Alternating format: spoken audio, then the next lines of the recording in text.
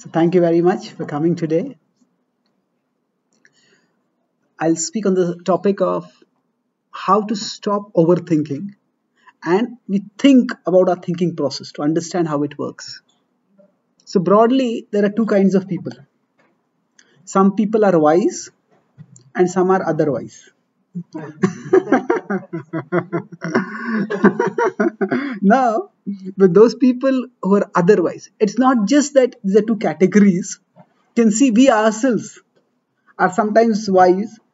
We surprise ourselves by some of the insights that we might come up with. And then sometimes we shock ourselves by some of the dumb things that we do. Does anyone have this experience of such oscillation? So now, when we act otherwise, there's one way is when we are impulsive. We don't think adequately. Just rush in and do things and then we regret it. But another equally problematic way, equally unwise way of acting is, one is not thinking at all and the other is thinking too much. So, if we consider a graph of wisdom versus time in terms of, say, how much time we invest in thinking about a problem. If we don't think about the problem at all, we will not usually act wisely. So the wisdom would be zero. But then as we think about it, we get more and more clarity, get more and more wisdom. The graph moves up. However, it doesn't keep linearly moving up infinitely. At a particular point, it flattens out. We think and nothing further comes up. And after that, it bottoms. It goes south. And then the more we think, the more confused we become. It's like some people say, I was confused earlier. Now, I'm not so sure. That means earlier I was confused. Now I'm not even sure whether I was confused or I was clear. So, to some extent, our mind works like a fan. If the fan, the power that was used to make a fan go round and round, if that was used in a vehicle, the vehicle could go a long distance. But our mind goes round and round and round and round. What if this? What if this? What if this? What if this? And as it goes round and round and round, it goes nowhere. And whereas at least a fan, when it goes round and round, it cools us down. But when the mind goes round and round and round, it heats us up. It agitates us, it exasperates us, it exhausts us. So overthinking is something which we all tend to do. And at least with a fan, we could just have a power button, switch it off and the fan would stop. But there's no power button like that for the mind. So how do we deal with overthinking? I'll start first by explaining a model of the mind and the self based on the yoga text, the Bhagavad-Gītā. And then I will talk about 4 strategies for stopping overthinking. So this model is basically 3 level. The Bhagavad-Gītā and the yoga text explain that our existence is 3-dimensional. Body, mind and soul. That's something similar to a phone or a computer where there's the hardware, there's the software and the user. The body is like the hardware, the mind the software, and we, the consciousness, the spiritual side of us, that is the user. Now suppose you've got a phone which is locked, not just locked to a particular carrier, but locked in such a way that the administrator, you are not the administrator. And there are many apps over there. And in those apps, many notifications keep coming up. And most of those notifications are not relevant for you. But still they keep coming up. Now just because some notification has come up on your phone, doesn't necessarily mean you have to take notice of it. Getting a notification is something outside our control. It just comes by the mechanism by the software arrangement of the phone. Am I audible to you? You would like to come ahead? Yeah, what's that sound? Try a little mic. Okay. Let us know if this sounds better.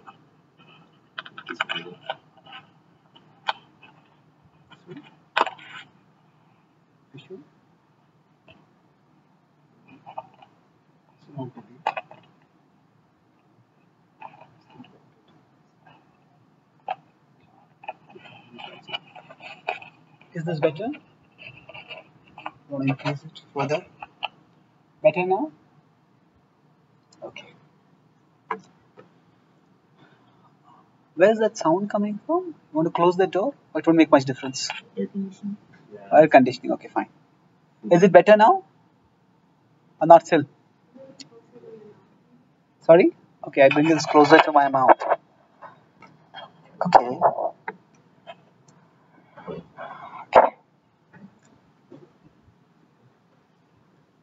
You know, we are vegetarians, so we won't eat you if you come closer. Okay, that's good.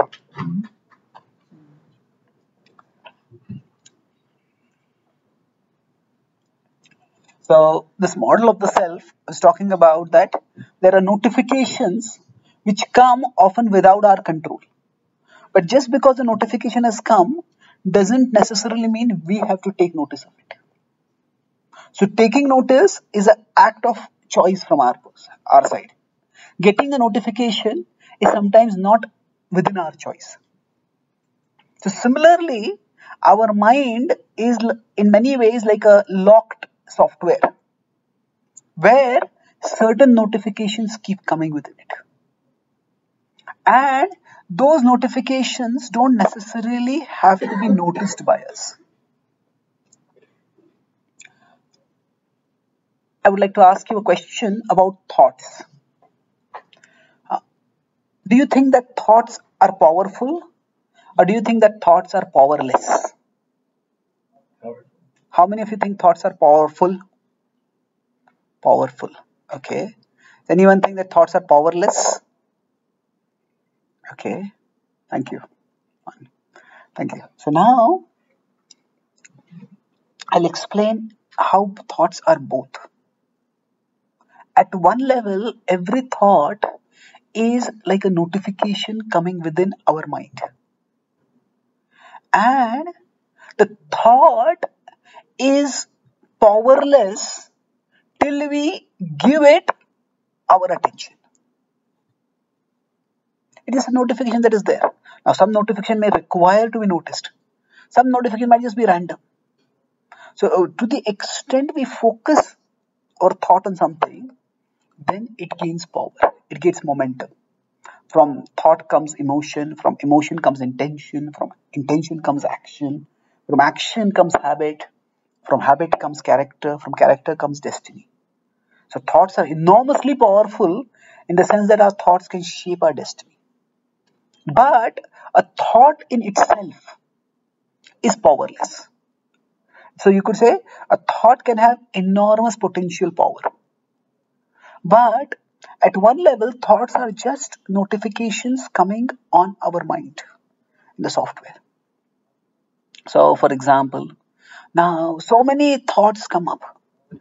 Oh, today it's colder than yesterday. Okay. Now, if I need to wear some warmer clothes, that's fine. Otherwise, okay, it's okay. It's over. You notice it. Sometimes you might get some notification of something that has happened in some part of the world which has nothing to do with you. So, like that, our mind keeps giving us a lot of notifications.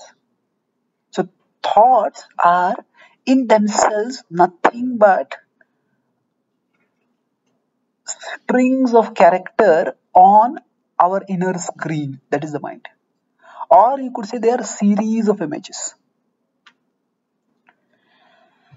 Now, if we pay attention to them, that's when they grow. I'll explain this another way. So, if somebody says to you, you are a fool, you're never going to do anything worthwhile in your life. Now, if we respect that person or we regard that person as authority, and if they say it, that just comes in our mind and it stays over there. And we keep thinking about it, keep thinking about it. And it starts discouraging us, disempowering us, and it might make us sink into depression. On the other hand, somebody else says something, and this person is always critical. So I won't pay attention to them. And we just move on. So the sound vibration came in, but depending on how seriously we took that sound vibration, it will have that much impact on us. So our mind is also like that. So when the mind starts chattering about something, oh, why is it like this? Why is this person like this? Why are things going in this way? It's chatter. And to the extent we give it attention, to that extent it grows and grows in power. So this is the model of the self. The model is that we are not our thoughts, we are the thinkers of our thoughts. And not just the thinkers of our thoughts, we are also the choosers of the thoughts that we think about. And we use this even in common parlance.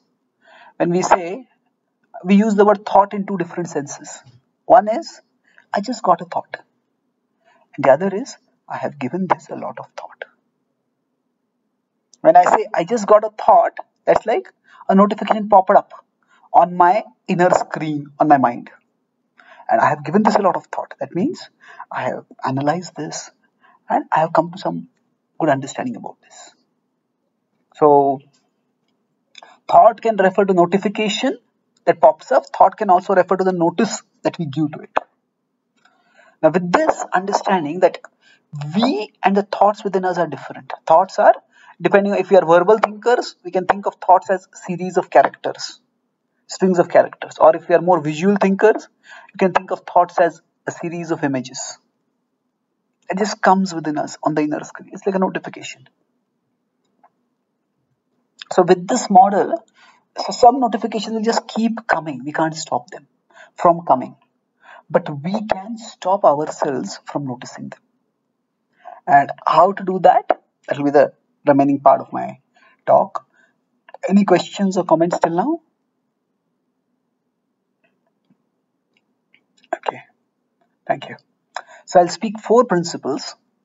First is attribute. Attribute means that attribute the thought to your mind. Instead of when you start feeling, I'm feeling bored. Just the mind is saying, I am feeling bored. Attribute the thoughts that come to you, especially the thoughts that tend to distract you, the thought that you tend to overthink about. Just attribute them to the mind. I'm worried about whether I will be able to clear this exam or not. The mind is saying, I'm worried whether I'll clear this exam or not.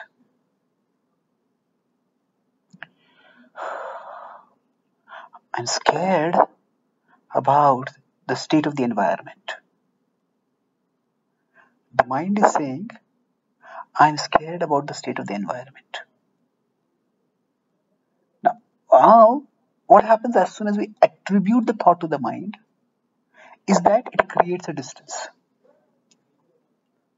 Say, if somebody comes to you and says to you, they might be a close friend, they say, I am depressed. Now, when they say that, you hear them, but you don't just immediately you become depressed by that. Okay, you're depressed. Let's discuss what happened. What's going on? So we need to create a certain amount of distance between us and our thoughts. So it's like, say, this is my phone. Now, and this is a sound system. Maybe suppose this is my sound system. Now you ask me, among this, you have this phone and this mic, this loudspeaker. Which one of them is you? Well, I am neither of them. They are objects, and I am the subject who is observing both these things. So just as we are the subjects observing objects in the outer world, we are also the subjects observing our thoughts. I'm feeling lonely. The mind is saying, I'm feeling lonely. So I am feeling lonely is a thought over there. So as soon as we can create this distance by attribution, then the thought loses its control over us. Otherwise, the thought can completely overwhelm us. Now, one way to do this attribution is through articulation. Sometimes when the thoughts come, you might not be able to think like that, but just articulate it. That the mind is saying, I'm feeling lonely. You don't have to speak it loudly, just speak it softly. The mind is saying, I'm feeling lonely. Now, what happens when we articulate it? Articulation requires some intelligence. And as soon as the intelligence gets activated, then the thoughts spell over us breaks. See, thoughts can cast a spell over us. And once they cast a spell over us, we stop thinking clearly. So as soon as we try to articulate our situation, what happens is our intelligence starts functioning. We may think that we speak to express ourselves. That is true. But we don't speak just to express ourselves. We also speak to discover ourselves. That means we sometimes speak to express our thoughts, and sometimes we speak to discover our thoughts. So when we speak, when we try to articulate our thoughts, that's when we start understanding, what am I thinking? So if somebody came to you and said, oh, I'm depressed. Okay, what's wrong? What happened? And then they have to say what happened. And expressing that requires intelligence. So I'll talk about 4 A's to stop overthinking. What is the first A? Attribute. Attribute your thoughts to your mind. And one way to do it is by articulating. So we become observers not just of the world, but observers of our thoughts also. And second A is analyze. Analyze means that analyze what is the value of that thought. Suppose somebody was sitting at night with a very somber face, in deep thought, and they awake late into the night. We ask them, what are you thinking about? I'm thinking whether the sun should rise tomorrow or not. What? Oh, your thinking is not going to make any difference.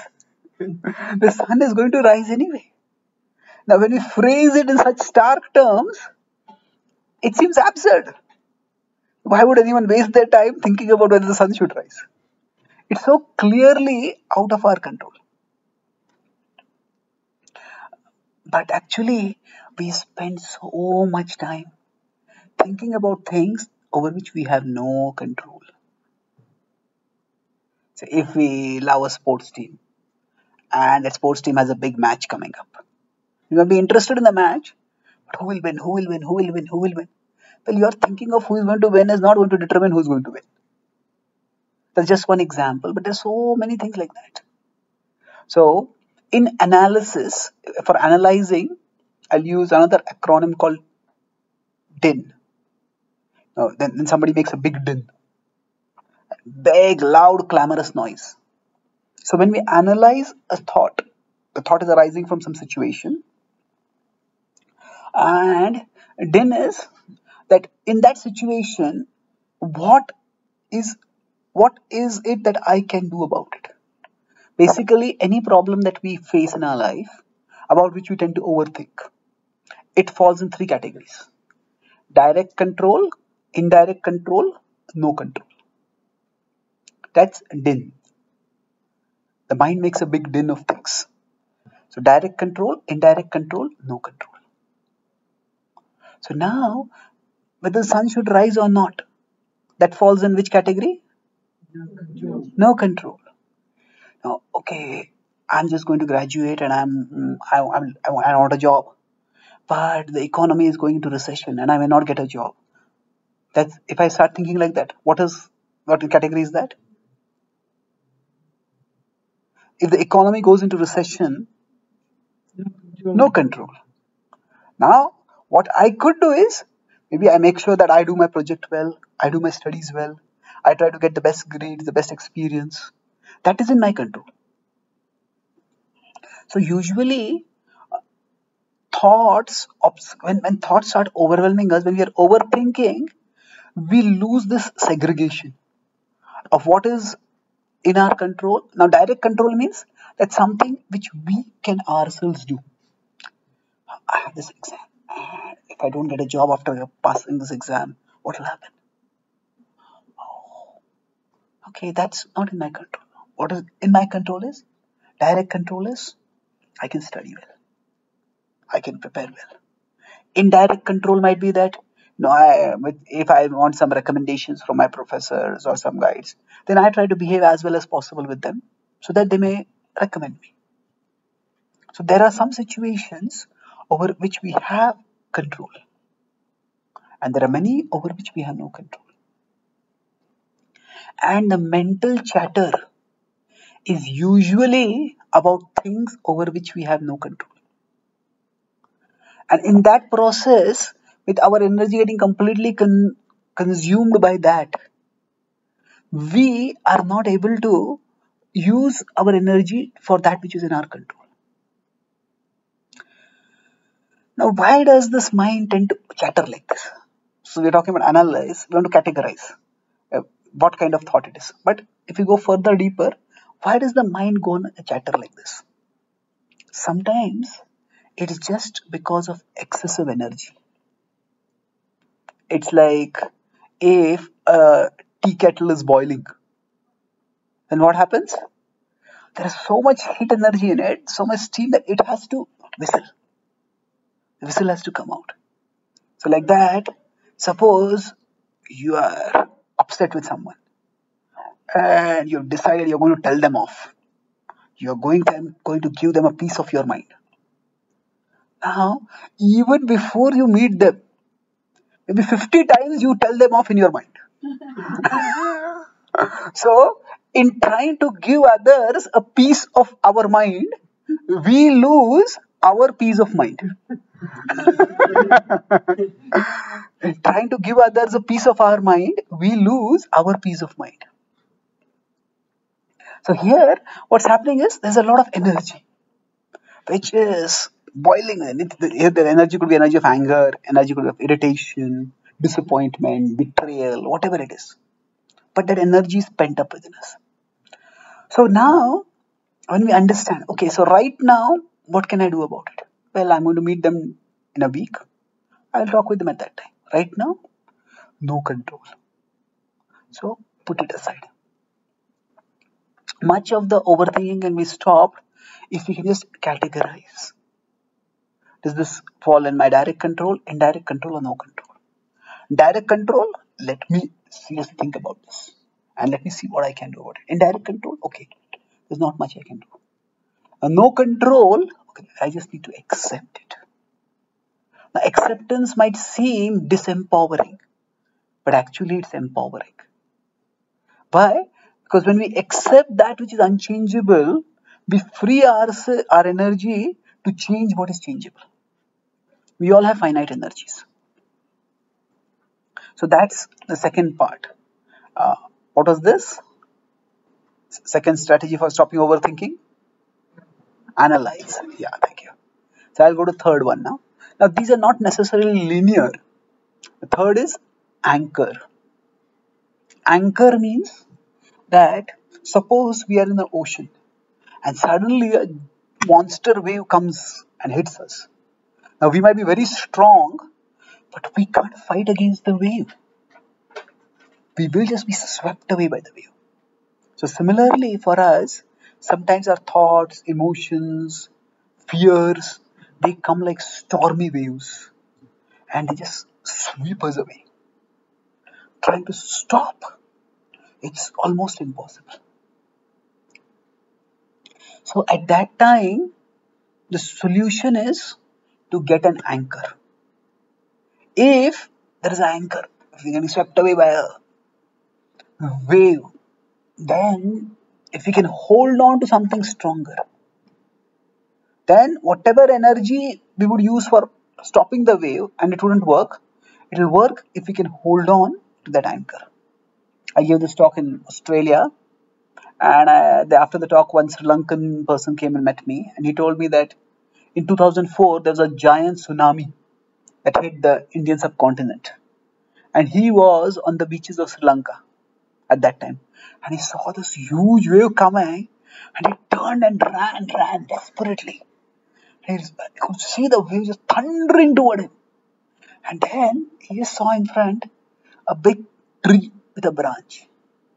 And the wave just came and hit him, and somehow the wave hurled him toward the branch, and he caught the branch. And within moments, it's like the land around him turned into the ocean. He's holding onto the branch, and the water was just flowing. He pulled himself and got on, kept holding onto the branch. And after some time, the water went down, and he was rescued.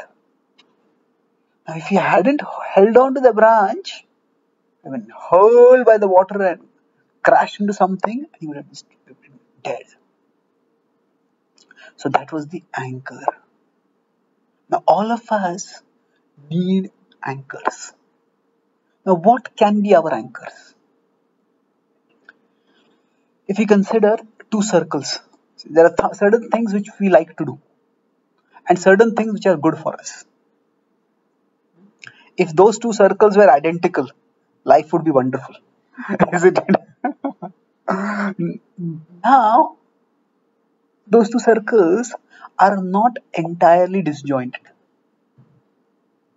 If among the things that we like to do and the things that are good for us, if we can find some intersection, the things that fall in that intersection can be our anchors. Because when a particular thought wave is sweeping over us, if we are to do something which we don't like to do, then the force of this emotion, this thought and emotion will be too strong for us to resist. But it's something that we like to do, then we can resist it. So, some of you may like music. Now, there are different kinds of music. Some music pacifies the mind. Some music explodes the mind. So, in this case, we may want the music that calms our mind. So, we are a part of a Bhakti Yoga tradition. As you know, there's a Bhakti Yoga club. So, the Bhakti Yoga tradition is rich with music. There's lots of enriching spiritual music. And if music we like, we find the music that is also uplifting for us, that is strengthening for us, and hold on to that. If you like to read and you're stimulated by wisdom thoughts, then find some wisdom quotes. Read some wisdom texts, find some wisdom quotes from there, and keep those readily accessible. Maybe in a notepad on your phone or in a diary. And whenever you start getting agitated, just look at them, read them, dwell on them. One of my favorite thoughts about worry is that worry is like the interest we pay on loans we haven't yet taken. Most of the problems are not there and still we are worrying about them. So we need our anchors. Meditation is also a very powerful anchor. Meditation is not just about sitting in a particular posture or just regulating our breath. Yeah, those are important parts of meditation. But the essential point of meditation is to shift our focus from that which is changing to that which is unchanging. From the ever-flickering outer world to the unchanging core in our inner world. In our tradition, we do mantra chanting, and mantras are one way to lead the consciousness inward. Mantras are empowered spiritual sounds, and they can lead our consciousness inward from the changing to the unchanging. So we all need to find our anchors. And if you try to tell the mind, oh, don't overthink this, that doesn't work.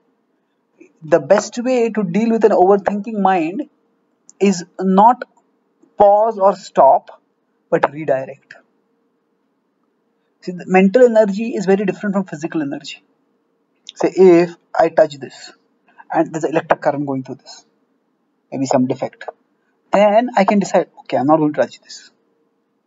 So, with respect to physical objects, we can decide, I'm not going to touch this and will not touch it. But with respect to thoughts, we can't do like that. If I tell you, if we decide, I'm not going to think about this. The just in thinking, I'm not going to think about this. Our thought energy has already gone and touched it. So in that we already thought about it. So suppose I tell all of you, for the next 30 seconds, please don't think of a pink monkey. Except for a pink monkey, you can think of whatever you want. Just no pink monkey for the next 30 seconds. Now what happened? Yeah, in your whole life you may have never thought of a pink monkey. But as soon as a pink monkey, how did the monkey become pink? Was it genetically mutated? Or did it fall in pink paint? Or is that pink monkey a pet of some woman who loves pink? What happened? So our thoughts are just going away in there. So we can't not think of things. That's why when we are overthinking, just stop thinking about this. It doesn't work. It's like stop the waves, stop. And our speech is not going to stop the waves, but we can hold on to an anchor. So that is third point, anchor. And the last point is act. Act means that I talked about three levels: physical, mental, and spiritual. To some extent, when I talked about attribute, analyze, it's like we place ourselves outside our mind, and I'm the observer of the mind. So we rise to the spiritual level. But then another way to get out of the mind, one way to get out of the mind is to go above the mind. That is at the spiritual level.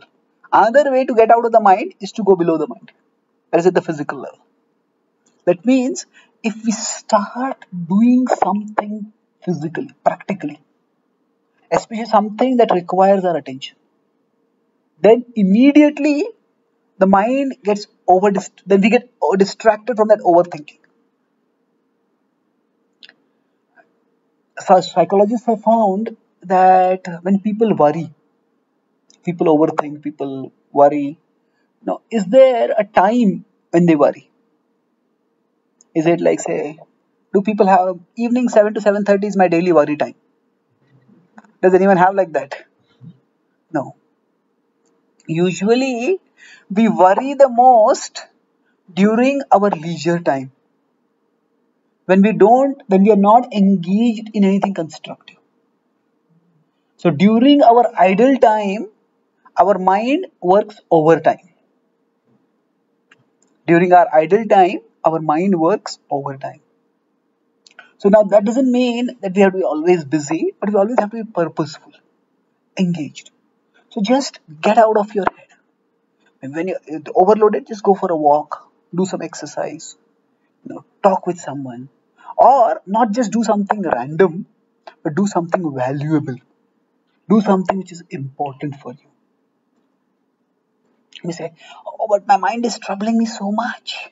I can't do anything. I'm irritated, exhausted, exasperated. I can't do anything. This was my concluding point, that within this, the mind overpowers us by making us believe that we are powerless. You just can't do anything about this. Now, it's true that there are many things about which we can do nothing. But there's one thing about which we can always do something, and that is what we think about, how we look at the situation. So act means if the mind says that, oh, the economy is so down, or say if you are in a class and Your teacher is, your professor is very, very strict and they just going to fail everyone. Say, no matter what I study, I'm going to fail. Or whatever. You can have any kind of negative thoughts, which may go overthinking. So you could just at that time flip the mind around. In judo, when you have a sling, use the strength of the opponent against the opponent. So similarly, when the mind says, this situation is so terrible, you just can't do anything about it. Then ask yourself, can I make the situation worse? What? It's already terrible. Who wants to make it worse? No, we don't want to make it worse. But can we make it worse? No matter how bad a situation is, we never lose the power to make it worse.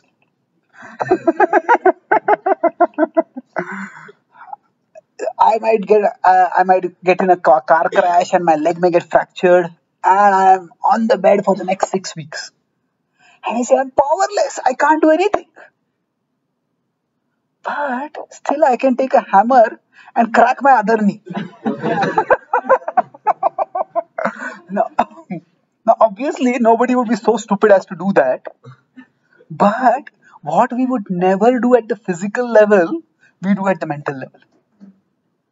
Yeah, the situation is bad, but we just keep thinking negative, and we are making the situation worse.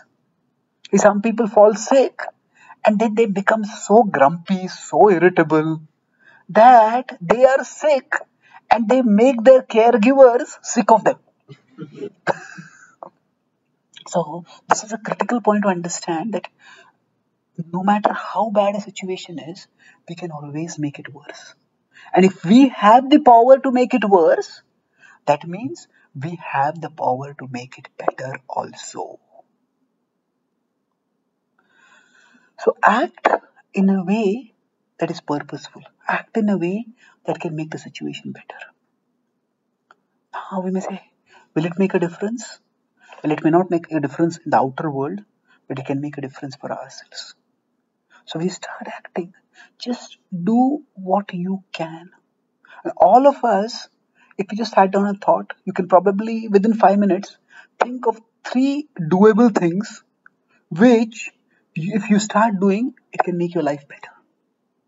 And you can think of 3 doable things which if you stop doing, your life won't become worse. And just start doing them. Act. And once we start acting, the mind's spell breaks. And then all that overthinking that is going on, it slowly comes to a halt. I earlier started by comparing the mind to a fan which keeps going round and round and round. And I said there is no power button to turn this fan off. But although there is no power button to turn the fan off, we can actually turn the fan off by turning our attention to something else that is worthwhile. I said earlier that thoughts are in themselves powerless. It is our attention that gives them power.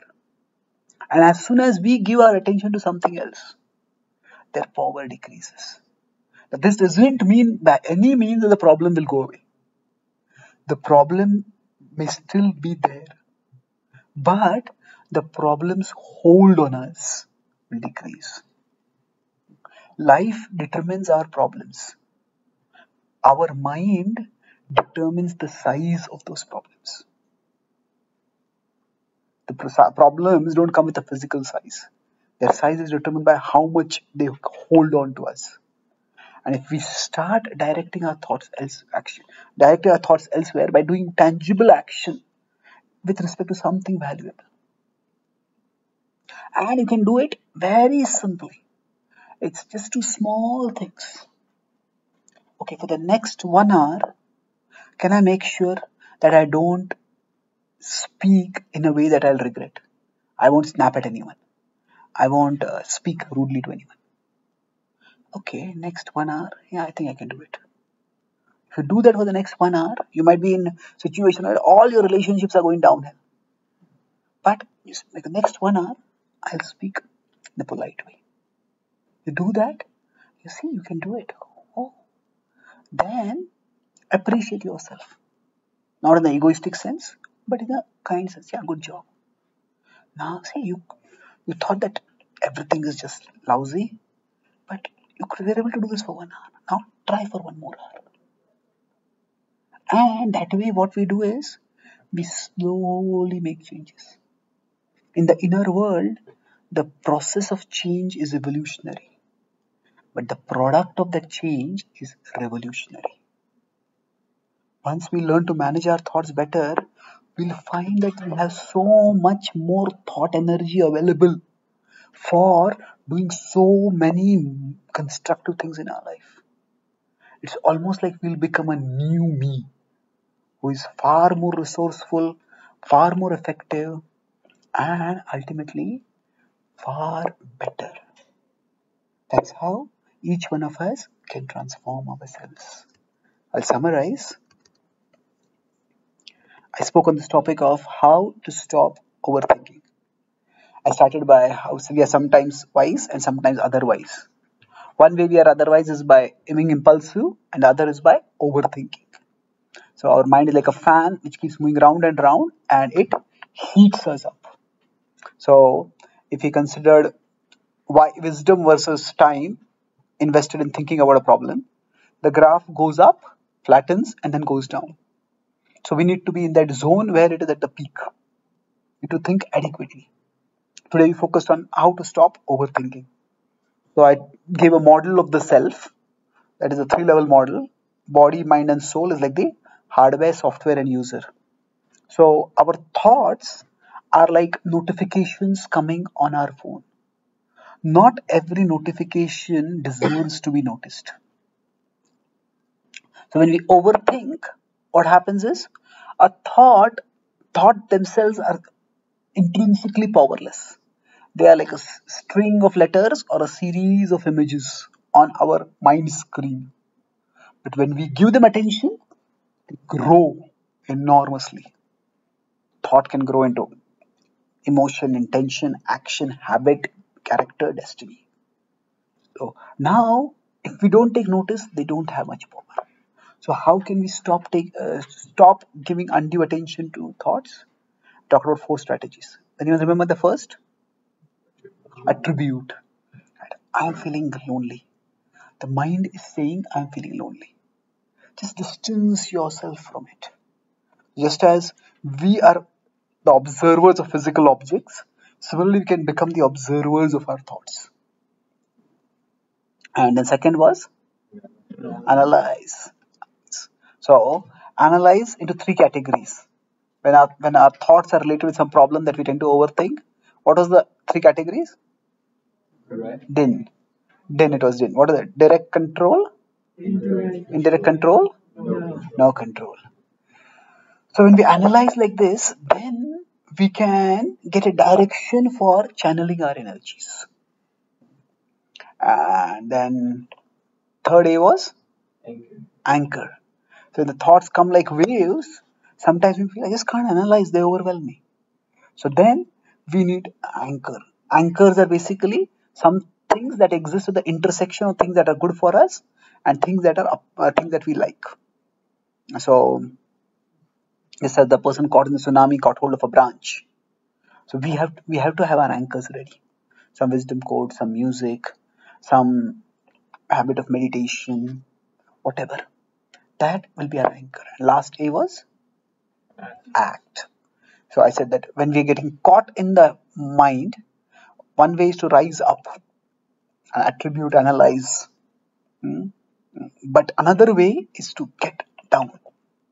So as soon as we get involved in something physical, tangible that requires our attention, the fan of the mind is going round and round, it loses the power. Its power comes from our attention. So act means when the mind overpowers us by making us believe that we are powerless. So we counter it by saying, do I have the power to make things worse? If yes, then I have the power to make things better. And then just take small steps. Do what is doable. And the change will be evolutionary, but the result will be revolutionary. Even if the problem remains, the hold of the problem on us will reduce. And we will discover that we have much more thought energy available for doing better things and becoming better beings. Thank you very much.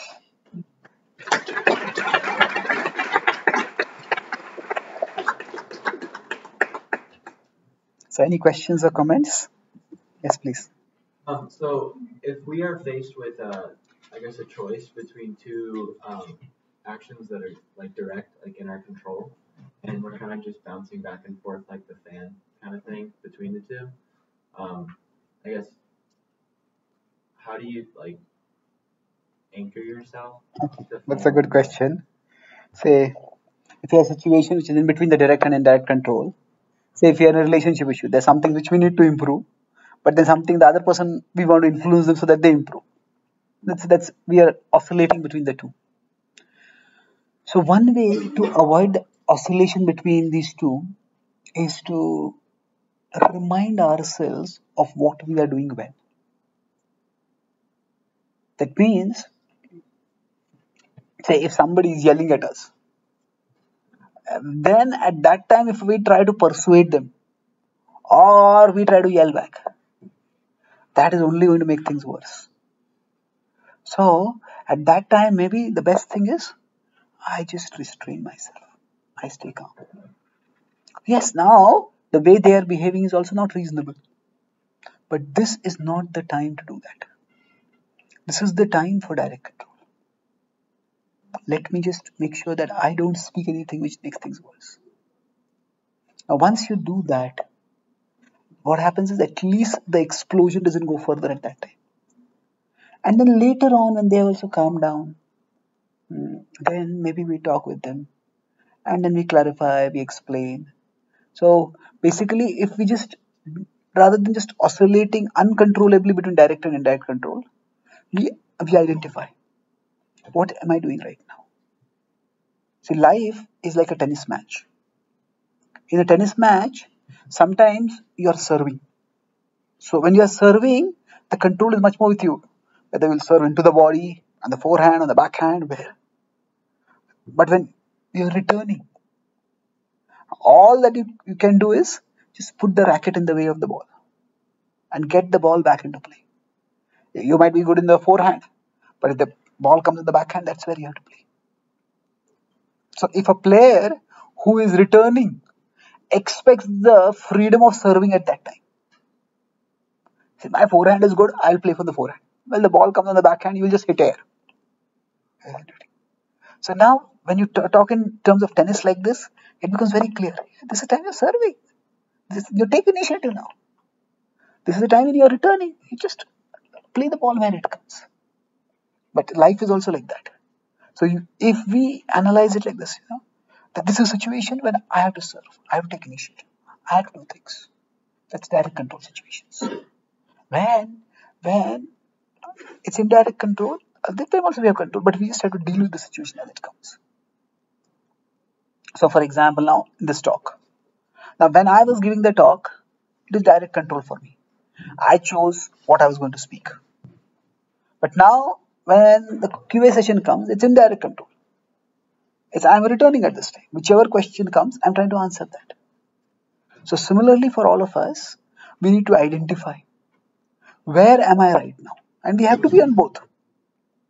Actually, sometimes even in one situation itself, for dealing with one situation, some aspects are direct control, some indirect control, some no control. So if we just identify where we are at a particular time, then that helps us to focus our effort on that thing at that time. The oscillation happens when we are in a direct control situation and we try to go into indirect control at that time. Or when we are in an indirect control situation and we go into direct control at that time. It doesn't work. So identify the situation and then focus your energy on that. Then the oscillation can decrease. Okay. Thank you. Any other questions? Yes. Would you recommend using a person for anchor? Can a person help for anchor? Definitely.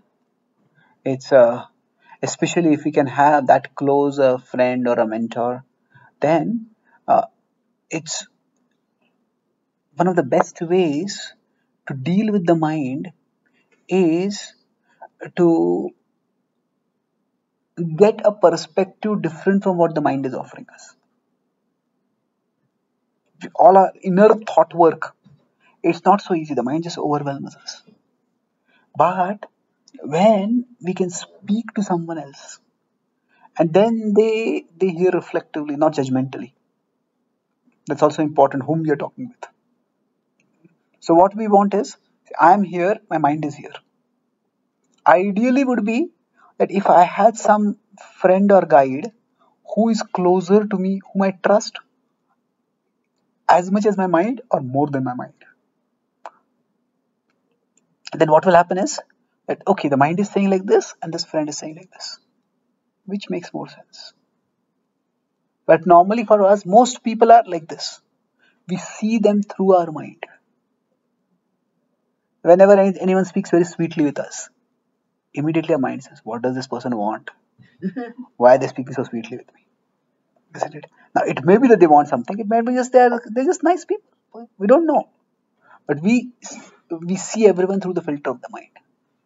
So if we can find someone with whom we can bond well enough, and not just bond well enough, it has also, that person also has to be a good influence on us. That person has to be at least as wise as us or wiser than us. That's where in spiritual circles there's a concept of a spiritual teacher or a guru. The whole idea is that that is a person who understands our mind and who helps us to understand our mind. Sometimes I forget that's nonsense. Well, that's not a very understanding attitude toward it. To understand why am I thinking like this? And then, so they understand our mind, they understand why they're thinking like this, and they help us to understand our mind. That means they help us understand, yeah, you're thinking like this, but actually, this is not like this, this is like this. So if we can have a friend, if we can have somebody like that, that's good. But if we don't have, then we need to also develop our inner resources. We don't want to be over dependent on anyone. If our capacity to manage our mind is entirely dependent on somebody else, then if they're not available, then our mind will make a mincemeat out of us.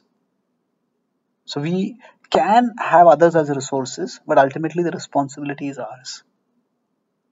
Okay, thank you. Yes, please. Explain the interaction between thoughts and emotions, which is more powerful. Okay.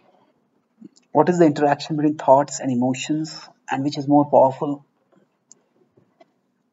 You could see these as linear and you could see these as parallel. I'll explain both ways. It also depends on what you mean by the word. If we say simply as take of thought as simply a stimulus occurring in our inner world, it's like a notification on our screen. So in that case, in that sense, thought is the beginning of everything. So here we're not using thought in the sense of, thought can also be used to say, I have given this a lot of thought. That is reasoning ability. But thought means simply a stimulus pops up on our inner screen, on our mind. Now, suppose a thought pops up. Hey, that movie was released yesterday. Let's watch it tonight. Now that is a thought. And now we respond to it. Hey, that's a great idea. Can have a lot of fun. That's nice. So then what has happened? In relationship with thought, in relationship with the thought, an emotion is developed. And the thought grows. So from the thought, emotion comes based on our investment of our thinking, our attention to it. Then, or it might be opposite. Hey, I watched that movie by that same actor. It's dumb. I'm not going to waste my time. That's annoyance or aversion. But it's again an emotion. So basically, thought, as it grows, it becomes an emotion. And which is more powerful? Generally, emotion is much more powerful than thought. It's like a snowball. I had gone to Calgary to give a talk, And there was one university which was on top of a hill. And it was snowing at that time, so we could see snowballs coming down. So at the top, they are not snowballs; they are snow pebbles, and you could just flip your toe against them, and they'll crack. But as they keep rolling down, down, down, they gain mass and momentum. And then at the bottom of the hill, they are not snowballs; they are snow boulders. They can knock over the same person who could have cracked them apart at the top of the hill. So thought at the top of the mountain is like a snow pebble. As it goes down, it grows. It becomes like emotion. Then beyond emotion, it becomes intention. I like it, I'm going to do it. So I'll go and watch the movie. So that's one more stage further. So this is where we are seeing it as sequential, linear. So from thought comes emotion. But we also use the word thought and emotion in two different senses. That some people are more rational and some people are more emotional. So rational people, they primarily analyze. Their mode of knowing is through analyzing. Emotional people, their primary mode of knowing is through feeling. Now, in this case, it's not that those who are rational don't feel, and it's not that those who are emotional don't analyze. But what comes first? So, if that is the basic psychological type of a person, then as soon as something impinges on their inner screen, something appears on the inner screen, first they'll feel about it. So in that sense, emotion might come very quickly for some people. So thought in the sense of an event in the inner screen, that is always the beginning. But when that stimulus on the inner screen comes up, the first response for some people might be reasoning. So that thought, you thought about it. You think about it, you analyze it, you reason it. But other is you feel it. So that will be variable. So if you consider in that sense, some people are rational and some people are emotional. So in that case, you can say thought and reason, they are two parallel tracks. And for effective working, we need both. We need to be able to reason and we need to be able to feel. That's how we connect with people, we connect with things, we connect with causes. And for some people, one might be primary and the second might be secondary. But in the integrated human being, both are functional. Does that answer your question? Thank you. Yes. You mentioned that it's important to have anchors. What if you have anchors or have had anchors, but for a period of your life, for some reason, none of them work? Like you have a quote, but you look at it and it doesn't help you in the same way that it used to. Okay. Yeah. So if we have had anchors and they don't work for us, yes, it's like in one sense in our inner world, it's like a war going on, and I might be very good at fighting with swords, but if my enemy is attacking with arrows or guns, my swords are useless at that time. So that's why we need not just a weapon, we need an arsenal of weapons. And that's why we may need many anchors. And we find something that works. And there are some situations where nothing works. Then we just get swept away. But when that happens, if we consider the graph of our emotions or desires or cravings or worries versus time, if you consider the graph again, it's not that we keep worrying constantly at a peak about everything. It's not that we keep craving about something constantly. Yes, we might have some worry or craving, but there are surges. There are phases when they just overwhelm us. And sometimes we define ourselves by that. That, oh, at that time I resolved I'll never do it, and I did that. So when the surges come, it might just be impossible to resist them. Even if we can't resist the surges, we can persist between the surges. Okay, this came, at that time I did something dumb, but now it's normal. Now I don't have to beat myself up. Now let me do the best that I can. Let me try to strengthen myself. And then next time the surge comes, maybe I'll be strong enough to resist it. Maybe not. But at least in between, I'll be acting positively. Sometimes what happens, because we are defeated by the power of the surge at that time, After that, we keep beating ourselves up. You're stupid. Why did you do that? Why did you do that? Well, it's over now. What's done is done. Now, to fight a battle that is already lost is to be lost. Okay, that battle is over. But that doesn't mean the end of life. No failure is final. Life goes on. So persist between the urges. And gradually that will make us stronger. And for persisting between the urges, it's always helpful to know that we are not just victims of our urges. When the urges come and they just like a big surge, it's when they come, we don't have control. But in between, we do have control. So what happens is that our mind plays a dangerous double role. Suppose you're living a normal law-abiding life and a friend comes and says, "Oh, you want to make some quick money? Yeah, sure.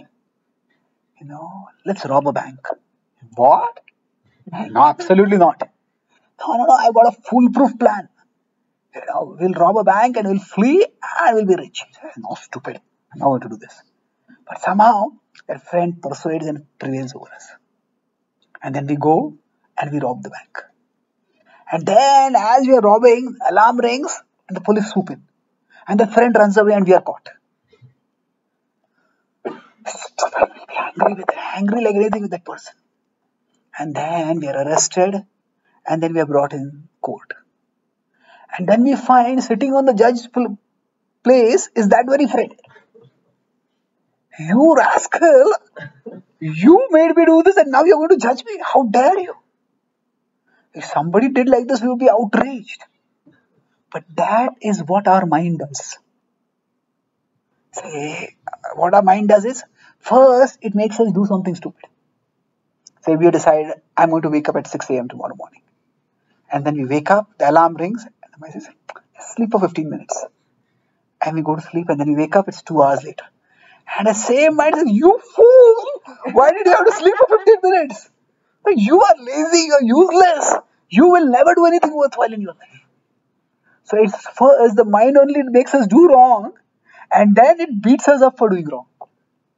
So even if we can't control, when first the mind prompts us, sleep, and maybe we succumb to it. Okay, but after that, don't let it beat you down. Okay, it's happened. It's happened. Now, even if I can't resist the urge, let me persist between the urge. And if at least at that time you connect with the anchors, do something which strengthens you, then you'll be better equipped to face the future urges. Okay? Thank you. One last question, anyone? Okay. Yeah? Another person's opinion, would that be indirect control or no control? No, wait. Another person's opinion about our situation or what exactly? About us. So we want to change their opinion, or what is the control over here? Like, is it, in lack of a better term, is it possible to change someone's opinion of me? Okay. Is it possible to change someone's opinion about us? It depends. It depends on various factors. See, what we can change is maybe how we behave or how we present our side of the story. And that is what is in our control. But ultimately, how they respond to it is not in our control. Like I saw a cartoon where two people are quarreling, and one person says, "Whatever you say, I disagree with you." So some people just dislike us, and you can't do anything about it. We might climb the Mount Everest, and they will say, "You took too much time." They'll find something faulty with us. So in general, we shouldn't overvalue those who devalue us. And we should value those who value us. If some people consistently have a negative opinion about us and they keep devaluing us, minimizing what we are doing, then don't overvalue their opinion. That's the way you think. You have the right to think about that. That way, I don't bother. What you think of me is none of my business. You can't say this to everyone, and we don't even want to say it to that person. But that's how we have to. We have to have that attitude with some people. These people are different, and we can never earn some people's appreciation. There are different kinds of addictions. There is drug addiction, there's alcohol addiction, but there are subtler addictions also. And one such subtler addiction is approval addiction. You're sometimes addicted to getting the approval of someone. And with some people, we may never get it. Now, having said this doesn't mean we don't try to improve ourselves.